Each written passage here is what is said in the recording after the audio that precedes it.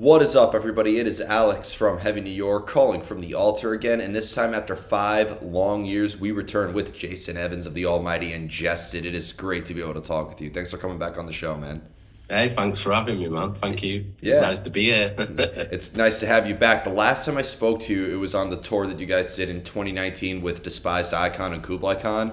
So it's been quite a minute, and since the last time I saw you, I mean, a level above human, we were still promoting that at that time. But since then, you released Where Only Gods May Tread. You released Ashes Lie Still, and now we got this brand new album out now, The Tide of Death and Fractured Dreams. This is a fantastic Ingested album. Was there sort of like a vision that came into mind? Because since I spoke to you last, when you compared like A Level Above Human to the 3 albums and the EPs that you put out in between them, there's a chronic evolution. I think it's fair to say you guys have been on a real creative surge, right?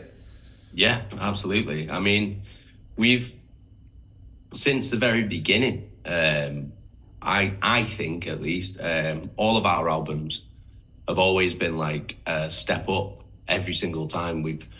Because the thing is, we've grown as songwriters and performers through our career as we've wrote albums. So, and obviously your tastes change as well. You get into new things. You're inspired by different things and stuff. So every album that we've done has always had new elements, new sounds, new things that we've never done before. And I think what that does is that gives every single album its own personality. I mean, they all sound like Ingested. Do you know what I mean? Like, it's like when you hear it, you're like, oh, that's Ingested. But each album has its own character, because I don't think we've ever like retread old ground. We're always like moving forward. And the best way I can describe it actually is, so when we released our first album, when we wrote that album, we were 18 years old, and we had this, let's say we had this toolbox, this Ingested toolbox, and in that toolbox there was only one tool, and it was a giant fucking sledgehammer, which was amazing for the time, yeah, and it did the fucking job that we wanted it to do. But as we've wrote each album, as we've grown throughout our career, each album we've added another tool to the toolbox. We've added different tools, and then what's happened is now 18 years down the line, we're here at the Tide of Death and Fractured Dreams, and now we've got this toolbox, this Ingested toolbox that's got fucking loads of tools in it, loads of different tools for different jobs, which frees us up to write loads of different types of death metal. Well, I've always said that like your discography is almost like an RPG video game, where like you start off with the sledgehammers, maybe your first weapon, and then you level up, and then you get like different tools in the toolbox. And you know, I mean, I hope you guys don't approach the final boss anytime soon, because but like I feel like, I mean, when you compare Surpassing the Boundaries of Human Suffering to now, like there is a chronic evolution. I mean, was this always the vision that you had in mind for Ingested when you were recording, you know, or even like with the Sinking Cesspool EP and stuff? Was it almost like this was the vision you all had in mind to get to this level now, or did it just kind of happen that way? Can you almost dictate your own evolution? It just kind of happened. It just kind of happened. Like we've always been a band that writes music for us, for ourselves. Like we've never been the type of band that worries about, oh, will the fans like this? Oh, is this song gonna get us on the radio? Are we gonna get 1 million likes like with this song? Like, do you know what I mean? Like, oh, will the magazines like this song? Like, no, we've never given a shit about any of that. Like, we've just done it because we love doing it, and we just want to write stuff for us. And the fact that we've got fans all over the world that love what we do is fucking incredible. Do you know what I mean? But first and foremost, we just write music for us. We just write what we want to hear. We're just like, oh, this would be cool. Do you know what I mean? And it's just kind of happened, like as we've traveled through our career. Like we've just we just go, oh, let's write a song. Oh, this is gonna sound sick. Like, yeah, this will be sick. Do you know what I mean? That's always what it is. It's always, oh, this will be sick. Like that's our mindset when we're writing music. Is just, is it gonna be sick? Like, do we think it's sick? Right, cool. But like I said, it's like we've just been able to add more things as we've developed ourselves as songwriters, and as we've got better at what we do. Like, because we're still like, this is the thing, like we've never been the most technically gifted. Do you know what I mean? We've never been like those virtuoso like musicians or anything. We're just three working class lads, part of the headless who just love death metal. You weren't part of the headless guitar trend. No, we've never been that, but we've never tried to be that either. We're just like, does it sound sick? And that's it. Like that's it. But like like I said, like we've just been able to try new things as we've journeyed through our career and just got better at what we do. Like but it was never the vision to oh well, you know, we want to get to this point where we can write songs like that. That's never been a plan. It's just always, does it sound sick? That's always what it's been since the beginning. Like since we were 18 years old, but like just writing slam death metal. Like we were just always wanted to make what we thought was the sickest fucking death metal. Like, and that's still what we do now. Now we're all in our fucking mid to late 30s. Now we're all just still like, yeah, it's gonna be sick. Like that's it. Hey, I still see the guys in Deicide and Morbid and Cannibal Corpse fucking killing it. And you know, some of them are pushing 60, so it can be fucking done. And you know, this is a life that you can't just simply give up. It's ironic. It's death metal. It's a genre about death, but it seems like it can't die. So yeah, and it's immortal. Exactly. And isn't that what we're all doing it for? Like, do you know what I mean? It's about immortality, isn't it? It's about legacy. Can't be about money. Because we're making death metal. Like, do you know what I mean? It's very rare that you'll be a fucking death metal band that fucking makes fucking millions or whatever. Yeah, but never say never. Never say never. No, never say never. Never say never. But like, do you know what I mean? That's not something that's important to me. It's about immortality. It's about legacy. It's about leaving a lasting impact.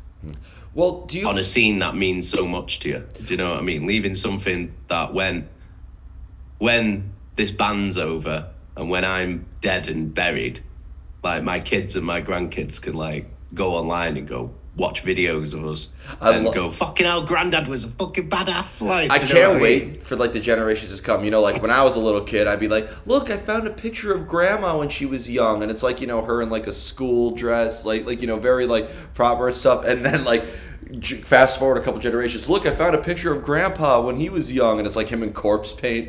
And yeah. Well, that's what I'm saying. Like, do you know what I mean? Because what it does is it gives you immortality. It means that like even when you're gone, you're not gone. Yeah, you'll always be there. You made an impact on something.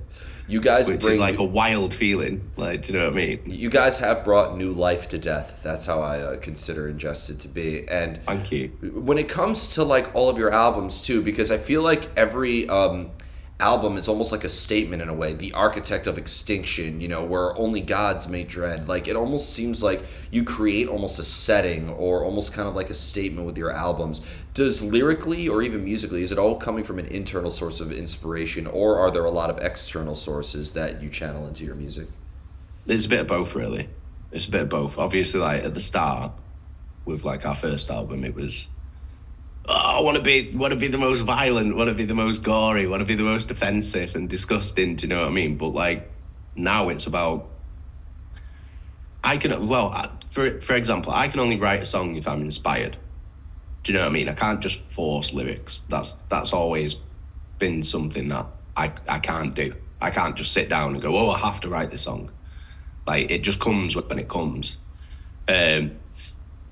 So, and for that, like I'm inspired by thoughts and feelings and things that are going on in here, but then I'm also inspired by like everyday experiences and things that I witness and things that I see, and maybe things from like, you know, from like my childhood and shit. Like, do you know what I mean? It's like all of those things that are personal to me is what inspires me to write lyrics. And then, but obviously because they are personal to me, I don't want to be so fucking on the nose with it. Do you know what I mean? Because I'm like, I'm quite a private person when it comes to like, you know, my personal life and stuff.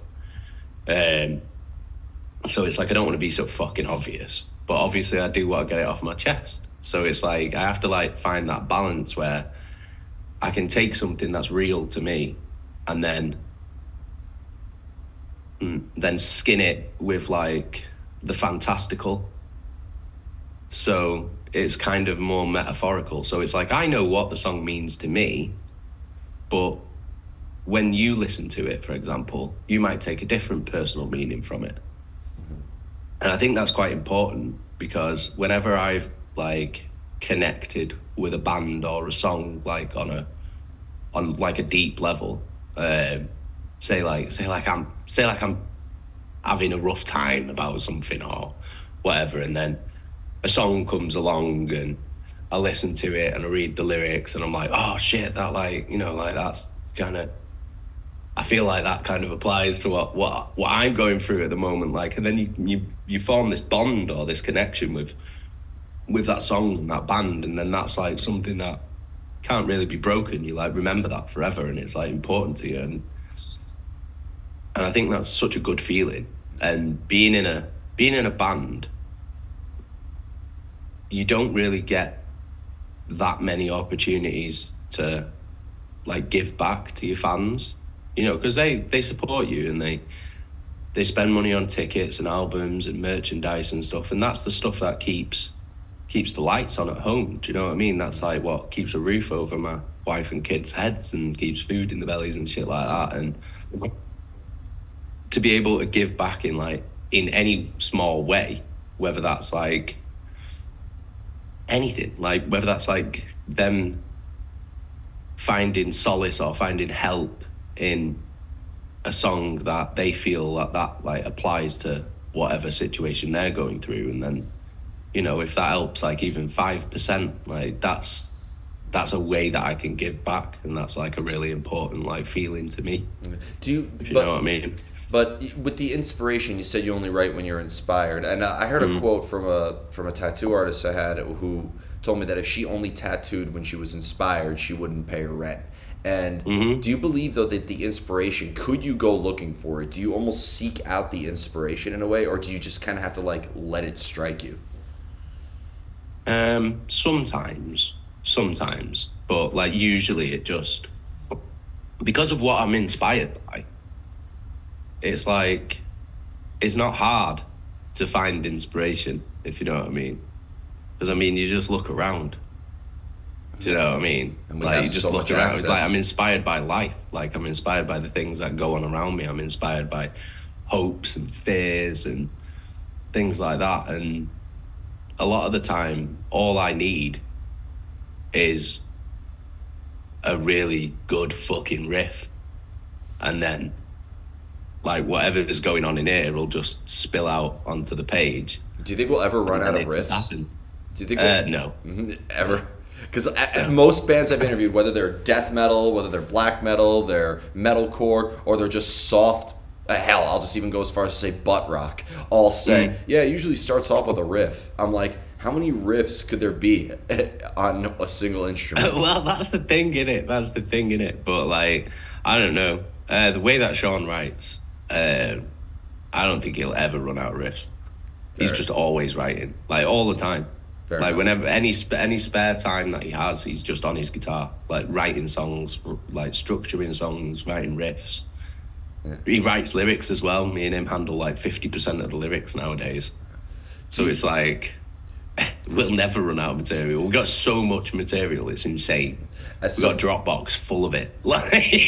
As somebody who's seen Ingested live many, many times, I do think that it's always a very emotional experience too. I feel like Ingested is like a very emotional death metal band. The last time I saw you guys was on the Lorna Shore gig from 2022. And I hope to see you guys again soon. But like, it's really just a truly cathartic experience. Do all of the members, when it comes to either performing together or writing together, need to kind of be in the same emotional headspace to make the songs sound consistent? Or could your different thoughts or different experiences maybe help add contrast to the sound? I think the differences in our personalities and our emotional states is what makes it work. Like, I'm a very, how can I describe this? I'm a very, I wouldn't say I'm very emotional, like, but I mean, like, things bother me a lot. Like, do you know what I mean? Like, so like, I'll be bothered by things a lot, whereas Lynn and Sean might not be so bothered and stuff. And I think like we all perfectly counterbalance each other. But when we get on stage, is this, I don't know, like, it's like this unified intensity that we all share. So although we're different people off stage, when we get on stage, it's like there's a flip that switches, and then all three of us are like in the same space. Like it's wild. It's so weird. It's like I feel like a different person when I'm on stage. I feel like, I mean, like I said, my favorite quote at a live show happened at an Ingested show is when you guys played the Kingsland in 2018. I forgot who else was on the bill. I know I Am was on the bill, but I forgot who else. But I told you, I remember mentioning this to you when I interviewed you in 2019. I was out for a cigarette, and I just heard security while you were playing, "Oh my God, the wall is missing." And I'm like, how does the wall go missing? The wall doesn't just go missing. The wall went missing. Like I don't know what smashed the wall. Like, what the fuck did you guys have the audience do? Well, this is it. It's like whenever we play live, I want, when we're finished, I want people to basically be like, what the fuck just happened? Like, do you know what I mean? Like, holy shit. Like, that is what I want. I want people leaving gobsmacked, happy, like feeling that they have been given all of their money's worth and more for the ticket price. That's what I want. Like, and I like to do that by delivering the most intense performance that I can, because I love doing it as well. Like, this is the thing. It's like I said, like when I get on stage, it's like I'm a different person. I don't feel the same. Like, I don't feel how I feel now. Like, I feel like I'm a completely different monster. Do you know what I mean? Yeah. I mean, that's what I feel like. And I feel like it's like there's no, it's a hard feeling to explain. It's like when I get on stage, I turn into someone else or something else, and it's like I'm not in control of that. Well, do you know what I mean? It's like I'm watching it happen. And it's like, it's fucking bizarre. Well, I spoke with Scott from Carnifex, and he tells me that, like, with his cinematic background and his interest in film, that in Carnifex he almost kind of like portrays a specific character in a way. Do you almost, because I could tell that you almost kind of like go into a specific state of zen when you do play live. I mean, the first time I saw you guys was Summer Slaughter 2016, and there was a lot of like emotion, like, I guess for lack of better words, do you almost portray somewhat of like an alter ego or some sort of external metaphor of who Jason Evans personally is? I don't know. I think it's not, I guess I am portraying it, but it doesn't feel like a portrayal. like it feels more like a possession. That's a great It's quote. like, do you know what I Portrayal mean? or possession. Portrayal Yeah, or possession. but Write that shit down. that's what it is, though. That's what it feels like, because it's like summit goes just before we go on stage, and then from that moment, it's like I'm watching myself in the third person, if you know what I mean. Yeah. It's like somebody else, and it's like I don't feel like me. It's so weird. Like, it's such a bizarre, like... I could tell you're into it's what like, you I do. think it's like, I don't know whether that's like... Maybe that's like something psychologically that I have to do to get to where I need to be to perform, if you know what I mean. Maybe that's what that is. Do you look at music as more, and I have a few more questions for you, but do you look at music as somewhat of like an escapism in a way? Are you using it to sort of like escape your daily life or your daily who you are, or is it almost like an extension in a way of who you are? Is it almost, because I could tell that the music is still coming from your own heart, but you're one of the chillest people I've met in this whole death metal universe. So like, do you almost feel like maybe this is somewhat, I guess, again, more of an escapism from your everyday heart? I think it's more of an escapism from myself, if you know what I mean. Like, rather from like my everyday life, I think it's more of an escapism from myself. I think it's a way to channel like a lot of like negative feelings that like I have. It's like growing up, like I wouldn't say I was like growing up, like I had a lot of like aggression and shit, and I had a lot of like pent up frustration, and I was bullied a lot. And I think doing what I do now is my way of, well, it's an avenue that I can channel all of those like aggressive thoughts, aggressive feelings, like negative emotions. Like, I can channel all that into that avenue and release it in a positive way. Do you know what I mean? Because it's like, I look at like a lot of the people that I grew up with, like, and that I went to school with and shit, and see how their lives have gone not great. Do you know what I mean? And I'm glad that I can channel all that sort of shit into something positive, so that in my everyday life I can enjoy it. Do you know what I mean? I can enjoy my everyday life. I can, you know, be a happy person, because I don't have any of that shit going on in here, because I put it all in there.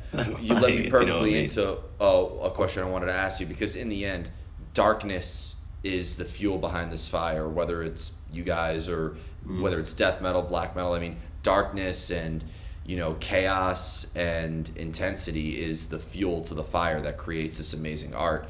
And I've always said that in the songwriting process, or even in the live performance, that sometimes artists can become victimized by their own product in a way, where, you know, like, and then this is a dark form of music, there's no denying that.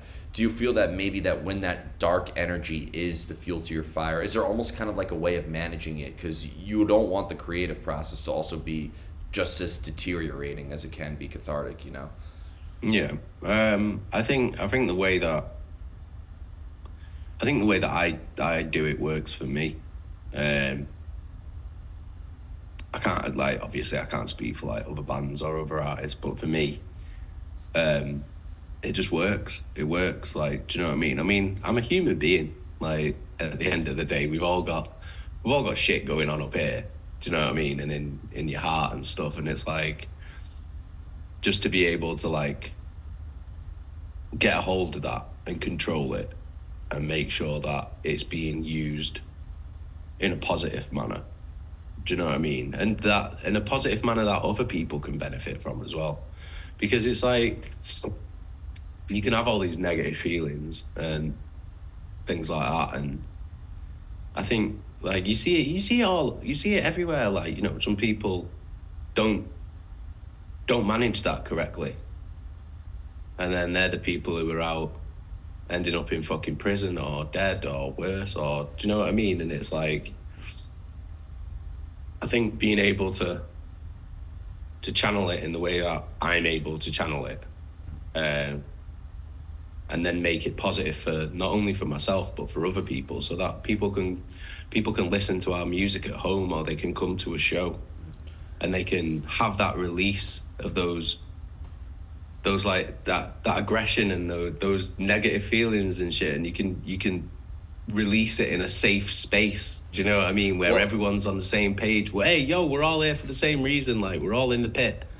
Do you know what I mean? Yeah. Just take care of each other, go nuts, and then at the end of it, we're all shaking hands. Do you know what I mean? Like, I think that's like, I think it's something that's not only amazing, it's something that's so unique to our culture and our community. Well, you led me perfectly into the final question I wanted to ask you, because one thing that I've noticed, you know, one thing I loved about doing these interviews and kind of like networking and being involved sort of in the scene is, you know, as a young teenager, I heard stories about the metalcore movement, and I've heard stories about the hardcore movement. So I feel like now I'm almost witnessing a movement happening now, but it's so universal. For instance, Carnifex is from the West Coast, Lorna Shore is from the East Coast, you guys are from the UK, Volvodinia is from South Africa, you have Cabal from Denmark, you have all of these, you know, you have plenty of bands from Diard from Australia. So it almost seems like that this is a brand new movement, but it's not like the Massachusetts metalcore scene where Killswitch and Shadows Fall and All That Remains were all from the same area, or you know, or the, you know, a bunch of bands coming from this region. It almost seems like that this style of slam, deathcore, whatever the trend may be, really seems to be all happening all around the world at the same time. Yeah, but I think that's because of the times that we live in. Because if you think back, like, all throughout, like, the history of metal, whenever you've had like a new genre pop up, like a new movement, a new scene, it used to always be centralized in a specific area. Do you know what I mean? You had the Bay Area thrash movement, you had the fucking Tampa fucking death metal movement, then you had the New York fucking hardcore, and then you had grunge in Seattle. Like, do you know what I mean? You had all these specific areas. But I think that was because back then there was no internet. Like, nowadays, it's like the internet has basically made everything global at the click of a mouse. Like, so now it's like, rather than like what would happen organically, like back in the day where it's like, oh, a couple of guys who were all friends and they both got a couple of bands and they're all like making the same kind of music in that one area. Now it's like, you'll get a band that starts making music in one area in the world. They'll put their music on the internet, and then someone in fucking Timbuktu or wherever will fucking listen to it, and then they'll be inspired and they'll make a band that's like making the same music. Do you know what I mean? So I think it's like, it's so much, it spreads way quicker, is what I'm saying. Yeah. Do you know what I mean? So now it's like, yeah, what would be in a centralized area, that area is now the entire world. Well, and I think it's also connected. And more people, look, I mean, Volvodinia plays here in North America, and they are it's just as much of an exhilarating experience as when you guys are playing or when Lorna Shore is playing. I think it really, in the end, and what I think is also amazing about this genre is that I've seen you guys play at the Kingsland where everybody's on top of each other, but I've also seen you guys play at Gramercy Theater where you create an atmosphere as well that is just as much of a good experience. I don't think that the Ingested experience changes based on the venue, whether barricade or no barricade. Absolutely not. Like, for us, it's like, we're always gonna be Ingested. We're always gonna be the same. Whether there's 5 people in the room or 5,000 people in the room, makes no difference to us. Yeah, and I don't give a shit. Yeah, like it's always going to be the same. Yeah, and from surpassing to now, I think it's still ingested, but it's a remarkable listening experience. The evolution that's demonstrated, but I think in the end, you're right. The roots are always there. I still feel the same sensation when I see you now as I did back in Summer Slaughter 2016 when I first saw you guys. Amazing. Well, I appreciate that. Like we're a band that we will always revere and love our history and our roots and where we've come from.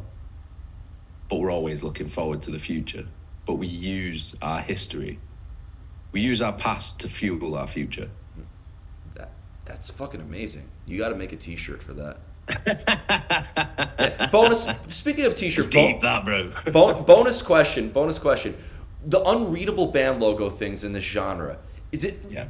I'm just wondering, the way that bands like to one up each other by being heavier and heavier than the other, is that just the new thing now we're trying to do? And let's one up each other by making our logos more and more unreadable.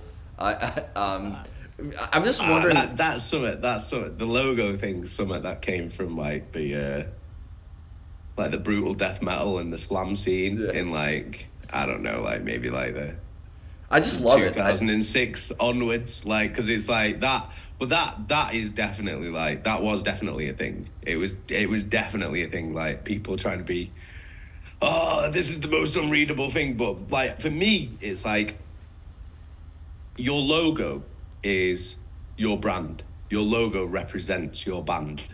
Do you know what I mean? So it's like, it's all good and it's funny and shit, like, you know, having like an unreadable fucking messy logo and shit. But if people don't see if it's not a recognizable shape, like, do you know what I mean? Like, well, no one's gonna fucking remember it. Like, and I think like as a death metal band, your logo is such an important part of your band's personality. It's like fucking Adidas or Nike. Do you know what I mean? It's like you recognize that straight away. You know what that is. So it's like, I think with being in death metal, with merchandise being such an important part of a band's income, like, because merch like selling t-shirts is what pays your bills. Like, do you know what I mean? That's such an important part. So it's like your logo is like so integral to like your band's success. Like, and people think like, oh, you can just like have any old logo. It's like, no. If you're like one of these bands that get that, you know, that moment, that lucky break, and it's like, oh, well, then you can put any old shit on a t-shirt and it doesn't matter because you'll sell loads, yeah. But for a band like us, where we are, it's like all our merch has to look amazing. Do you know what I mean? It's super important. So it's like, for us, the logo is like